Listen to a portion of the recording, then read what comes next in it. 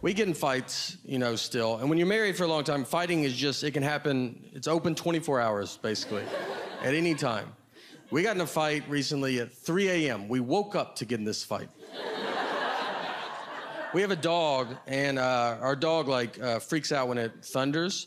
And so we have sedatives to give her because there's only so many times you can tell a dog it's just thunder before you're like, she's not getting it, you know?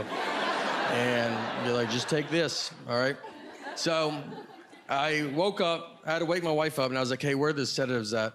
And she was like, they're at the top of the cabinet. So I go get them. I looked at the bottle, and the bottle said they were expired. So I had to wake my wife back up, and I was like, hey, these say they're expired.